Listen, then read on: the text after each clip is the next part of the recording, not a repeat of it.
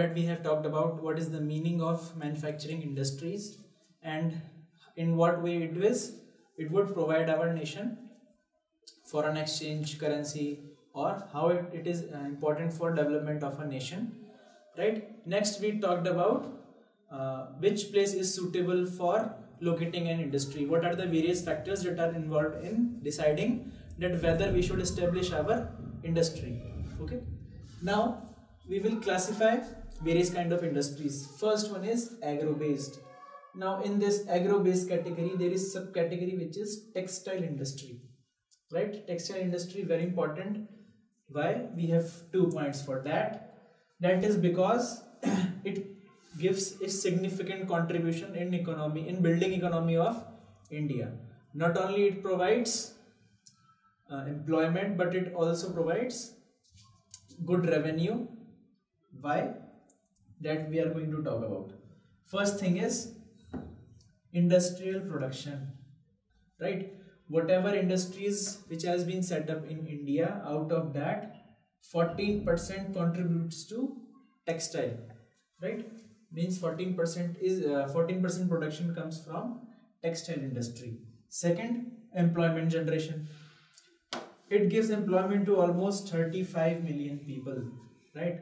So again, very important. Now, if we talk in terms of GDP, GDP is basically gross domestic product, which is, as I have already told you before, that it is a value which shows how fast an economy is growing. So 4% of the total GDP comes from textile industry, right? Very important point. Last one, why I said that textile industry is very important lies in this point. This industry is self-reliant. Self-reliant means right from the raw material to the finished product.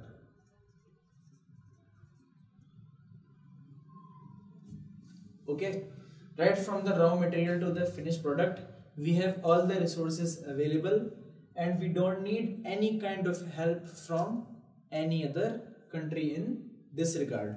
We can grow cotton, right? For example, we can grow cotton and we have sufficient technology to make a finished product from cotton, right?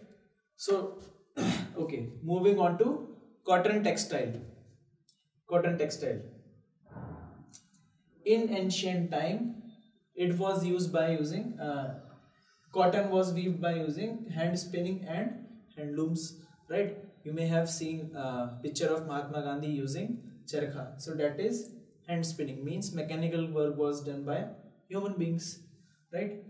Another point is, in the pre-independence era, it was difficult for us to trade because whatever we were growing in our land, Britishers were taking it away and using that on their own in their own mills.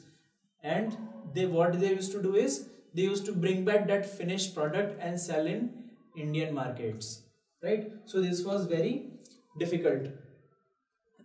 Okay, last point. Initially, cotton industries were concentrated in Maharashtra and Gujarat due to initially when we started. This is basically after, means the post-independence era.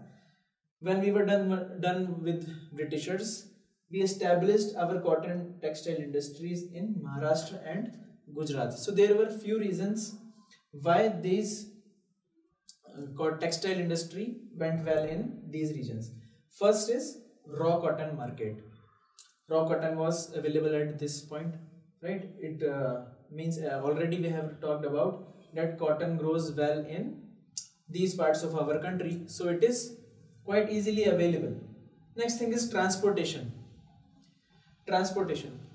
Now Maharashtra and Gujarat both provide seaport, so it was easier to access seaports for exporting our finished product in other countries. Third thing is cheap labor. Cheap labor was available here. And finally we have moist climate.